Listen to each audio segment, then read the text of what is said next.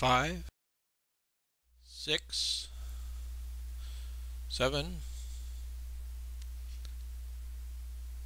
8.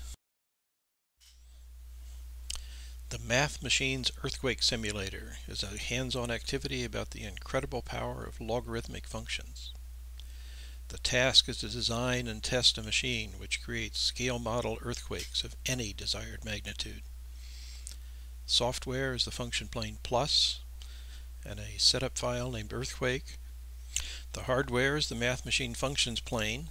We're also using 2 pieces of wood to represent the fault, some building blocks to represent a building, and a knitting needle to make it happen. The heart of the function plane is a high-tech servo 7975, and it is also possible to build your own function plane, at least for this purpose, directly from that motor. In 1935, Charles Richter established the original Richter scale by defining the magnitude of an earthquake as m equal base 10 logarithm of d. d is the maximum horizontal movement in micrometers at a distance of 100 kilometers from the epicenter. Modern standards for the design of buildings, dams, bridges, and other structures now use a different system based on the maximum acceleration of the ground, but a modified version of the Richter scale is still widely used in reporting the strength of earthquakes. Richter's goal was to measure the strength of any earthquake, big or small. In the function he defined, movement was the independent variable and magnitude was the dependent variable. The simulator, however, needs to accept magnitude as the independent variable and to calculate distance as the dependent variable. And that leaves us with a mathematical task.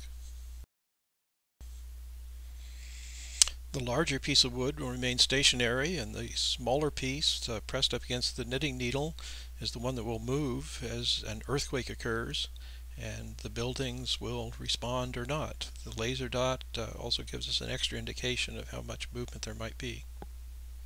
The function plane plus program begins by asking if we want an analog probe, and it is an interesting variation on this experiment to use an analog probe. For example, a voltage probe, where a 9-volt battery might represent a 9 magnitude earthquake. For this run, however, we're going to do it with the manual control instead. We could set up things manually here. The function plane plus, unlike the basic function plane program, uses a sequence of formulas to carry out the various steps, and the setup is relatively complicated.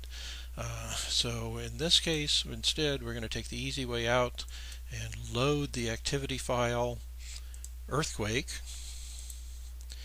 which presets the variables that we want to do this. A few things that are worth noticing. One is that we do have the digital output set, so we'll get the laser output. There is a sequence of 5 calculations that actually have to be done to see this happen. But on the other hand, what we really want students to focus on is simply the very first calculation.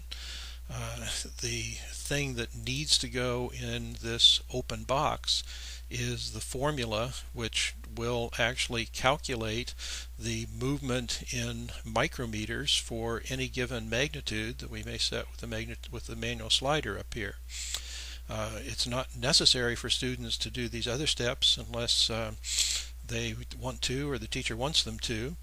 But very quickly to explain what the other calculations are, if this calculation gives us the horizontal movement in micrometers for dealing with buildings and such, we need to convert that to meters, and this calculation is that conversion factor. We're also working with a scale model, which in this case we've considered to be a 1/500th size scale model, so that whatever the actual movement of the earthquake would be, we want the scale model to move 1/500th as far. And we have to translate that movement into degrees, and this is a way of translating into degrees using the fact that there are 180 degrees halfway around a circle, and that the radius of the circle we've got is about 0.12 meters. The final formula is one that calculates the signal that actually has to be sent to the servo motor to tell it where to go. And this is something that the students might do as a totally separate activity. On the other hand, if that's not the focus of this activity, we can simply give it to them. And again, in this case, what is missing from the simulation is the formula, the solution to Richter's definition of magnitude.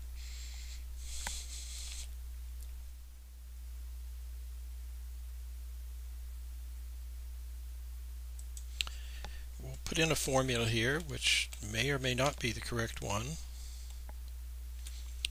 and run the program. And right now we have a 0 magnitude earthquake, which is actually not 0 movement, but extremely small. Magnitude 1, magnitude 2, magnitude 3, magnitude 4. Hope there's a pattern emerging in the numbers below, even though there's nothing very dramatic happening. Magnitude 5, magnitude 6, 7,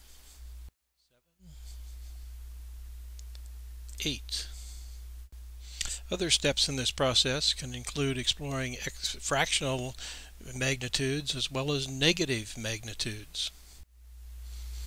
Other mathematical extensions include recognizing that it's not really computationally efficient to use 5 separate formulas here, and so it's very appropriate to look at ways of combining those functions, perhaps to 3, 2, even to 1. Students who know LabVIEW programming also have the option of eliminating the formulas entirely and replacing them with sub-VI.